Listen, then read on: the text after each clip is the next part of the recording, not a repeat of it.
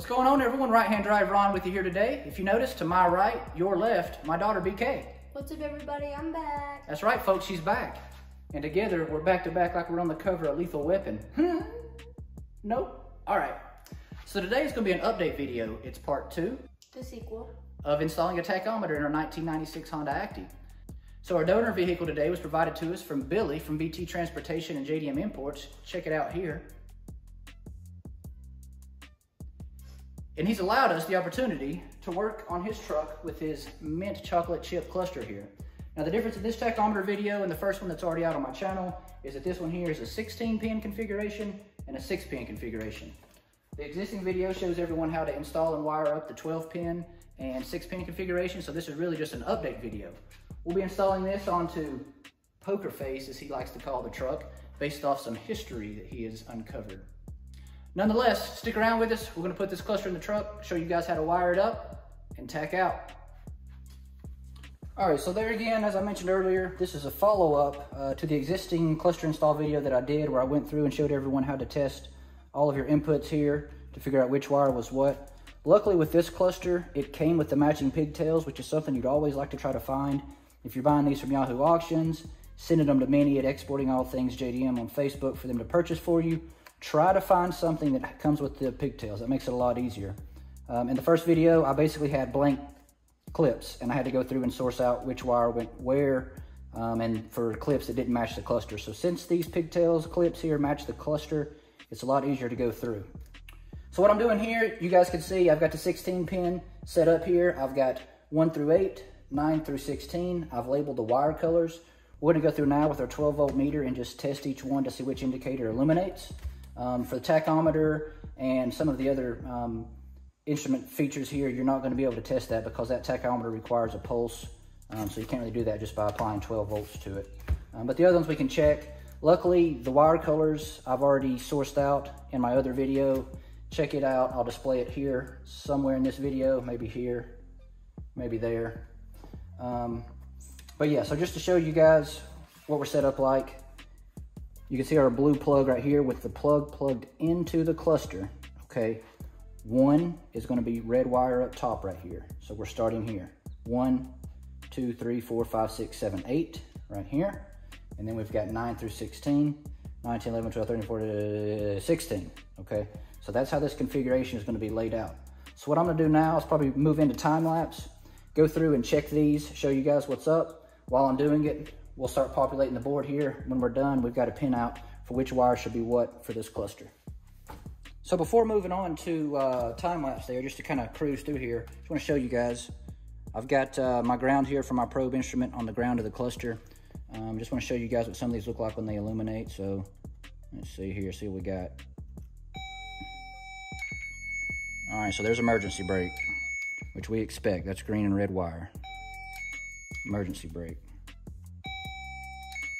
All right, there's your hot Chevy emblem. It's way before the fame likes to call it. Also known as your catalyst is overheating.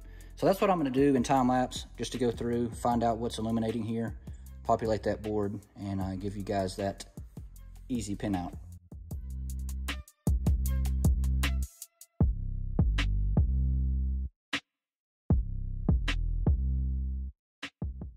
All right, so we've pinned out our 16-pin plug at this point to know what's on what. Red, high beam, second spot's a blank. Battery's gonna be your white and blue. Yellow, red's oil. Green, red, e-brake. Green, blue, left blinker. Black is your ground. Green, yellow is gonna be your right blinker. Yellow is gonna be your catalyst overheat, AKA hot Chevy emblem right there. 10 is blank. 11, red and blue, that's going to be your high beam. And those high beams right there have a circuit to where they ground out for that indicator to come on your cluster. So if you're pinning them out and not getting anything, don't worry about it. Honda's good about keeping colors the same on their instrument clusters, especially around this early to mid 1990s. So when we get in there to do the soldering in of the wiring plugs for this, red and blue is going to be your high beams. Find them on your existing plug, wire them in. We're going to be good there. Moving on, item 12 here is going to be your yellow and green. That is your temperature. 13, 14 blank. 15 is blue. That's your tack signal. And 16 is blank. Once we get under the dash, I'll show you guys where to pick that tack signal up. There's been many places to do it. You can actually do it back at the engine around the ignition coil. I like to do it underneath the dash because, like Honda likes to do, they also keep a place underneath the dash typically for that tach signal in those 90 model Hondas there. So there's the pin out. Save it, take a pic. We're moving on to the 6-pin.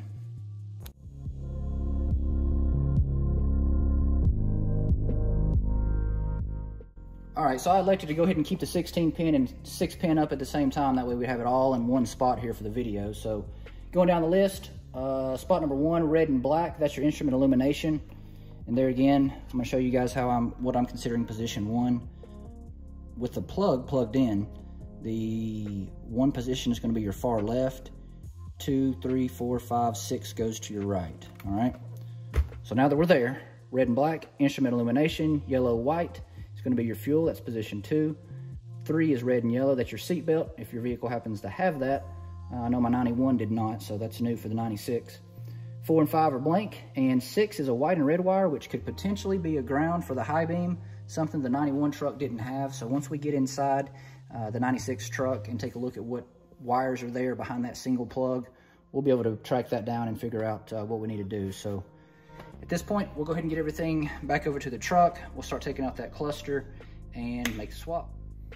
Before we get down to business, let's migrate back here and take a look at this sweet truck here from Billy there at BT Transportation.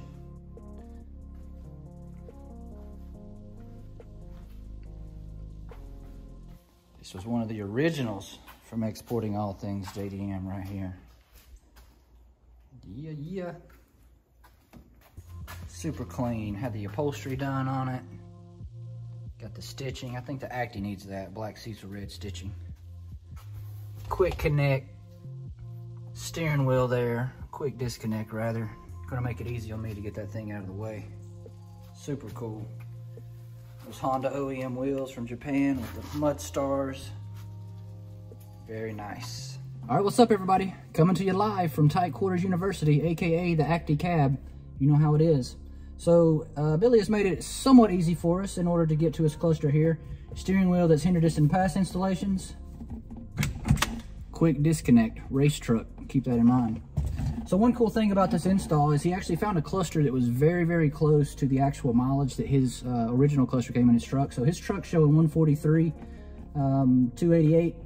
The new cluster here, 141 is 002. So these are pretty close, which is cool to try to keep those as close as you can.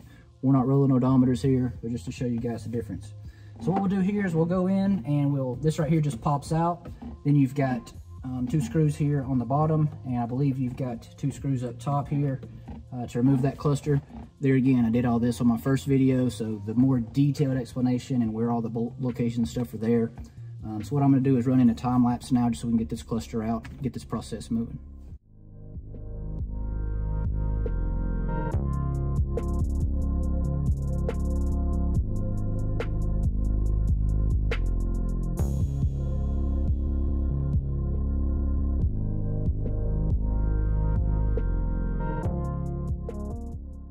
All right, folks, we've got the cluster out. As I mentioned before, this one's around 143,000. There's the video evidence. So as you can see, as mentioned, you got 4 screws, one here, here, here, and here. Once you get those, the cluster's actually loose. However, you have to remove the actual drive cable right here, and this is for your speedometer. So the easiest way I found to do that, and I've learned a little bit since my first video, is trying to come through the side over here and up under the dash is a little bit tough. But if you can reach your hand underneath the left side of the steering column. And when you get back in there, there's a little plastic clip on that drive. And here, let me show you what it looks like. So with the cluster opening, staring you right in the face there, this right here is going to be your actual speedo cable right there. So when you get to your hand vicariously, there it is, right here, you can grab it on the back of the cluster, pull down on that plastic clip right there, and just pull back. Once you do that, you can actually roll the cluster towards you, and you can get to the single plug right here. So you can see the single plug has many wires. What we're going to do is going to go through and unplug these, or unpin them rather, and we're going to solder in all of the matching corresponding wires with the wires corresponding here on the back with the 16-pin plug and the 6-pin plug. So I'll go through, pull these out, go ahead and solder everything in. That way we'll basically have 2 cluster harnesses now. we can actually just set the cluster in there, reconnect the battery, and just do a functional check. Now, one thing I'm going to show you guys how to do to extend and route the wire for the actual speedometer cable. Once you put this cluster in, as you can imagine, the speedometer cable is, it's set right in the center of the cluster. Well, with this one, it's over here on the right side. So what I've had to do on my last install was pull this back down and out and route it underneath here. And when you do that, you can actually go underneath the truck and take some of the slack out of that cable just to give you about another 1.5 or 2 inches, which will allow you to clip back into that speedometer cable real easy. So let's go to time lapse, solder some wires in.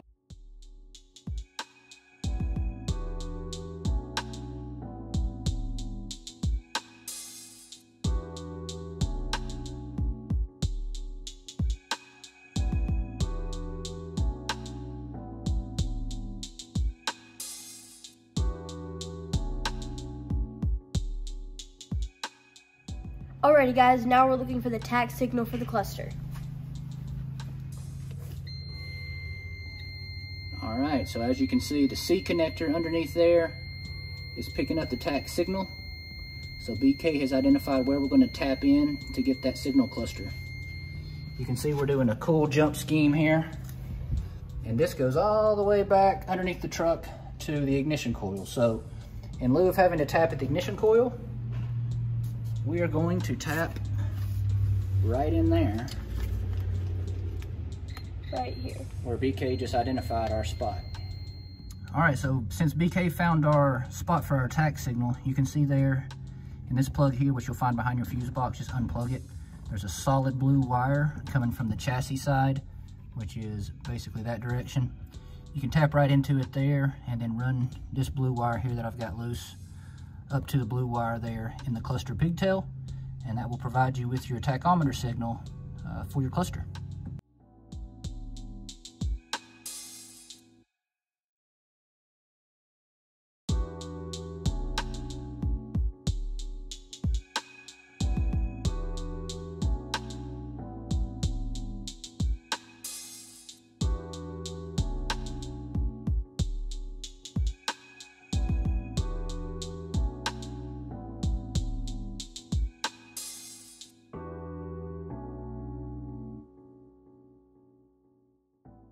Now that we've tested the cluster, my dad's gonna get in here and clean up the rat's nest he's made. Let's get to it. The rat's nest, these kids.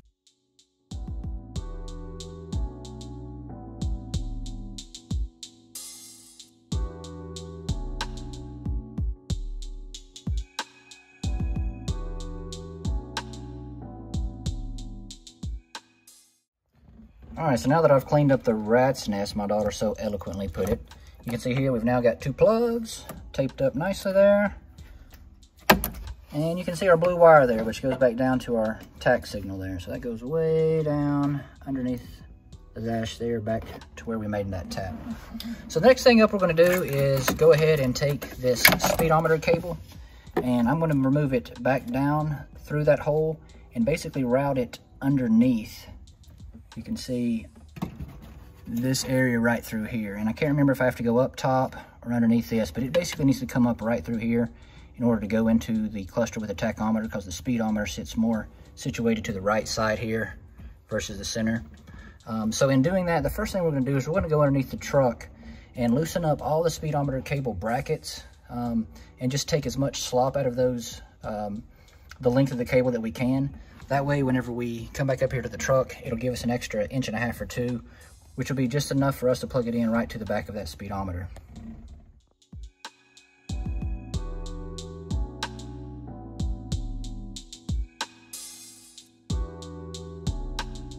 All right, so we're underneath the truck now, and as you can see, we are looking for our speedometer cable that comes straight from the transmission. So that is going to be this one right here on the outside, and we're going to go through and loosen up all of these brackets right here.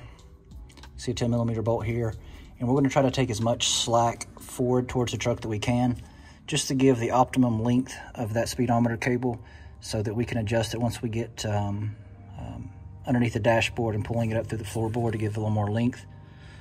So we'll start here. I'll show you the other ones. All right, so we got that first one adjusted, and we're literally talking about a 1/4 inch right there, but trust me, every little bit helps. You can see where it's clean showing that we slid that forward. So let's move to the next one. Okay, so the next stop for the bracket is right behind the front axles if you got a four-wheel drive truck. There again, you can see we've slid that cable forward from that bracket there. We might have got 1/2 inch, maybe 3/4 inch out of that adjustment there, but still within tolerance. We're still grabbing the little sleeve there, so I like it. Let's keep going. All right, we've made it to our last adjustment spot. This is pretty much right in front of the front cross member there. You can see there we've got our final adjustment there in our bracket. That's the center cable right there. And I hate to go all Blair Witch Project on you, but you know how it is. Got maybe 3/4 adjustment out of that. So the next stop is right underneath the chassis, and it is, if you follow this line right here, it goes behind the bumper. And right there is the destination. So we're gonna move to the top of the truck, underneath the dashboard, and pull all that slop up, which will give us a little bit longer speedometer cable.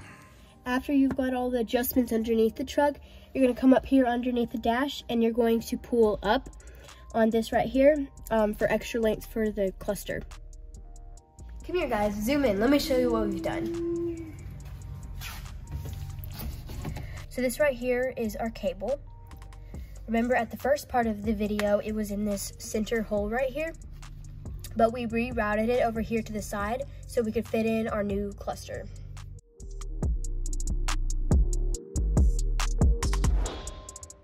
All right, cluster's in. We got the speedometer cable hooked up on the back, and friends, countrymen, lend me your ears.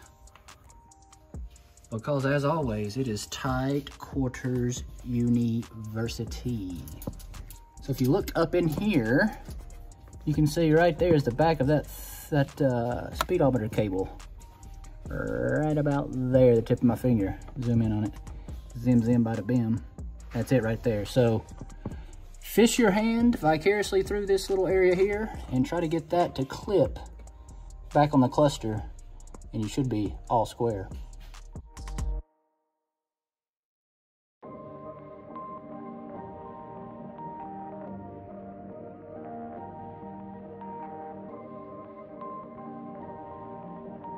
Perfect.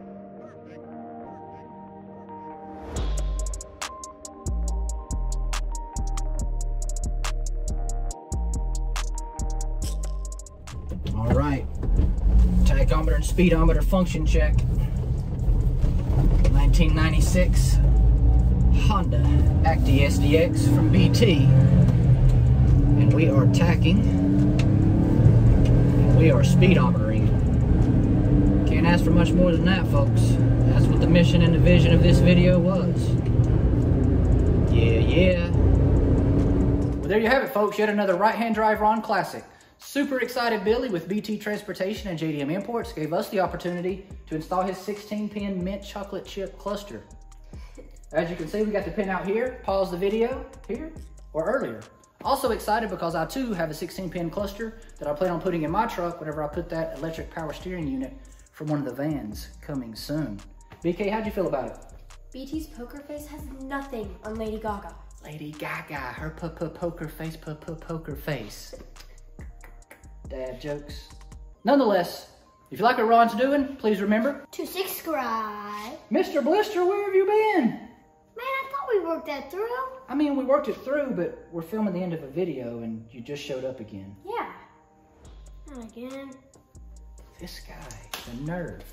Nonetheless, folks, until next time, take care.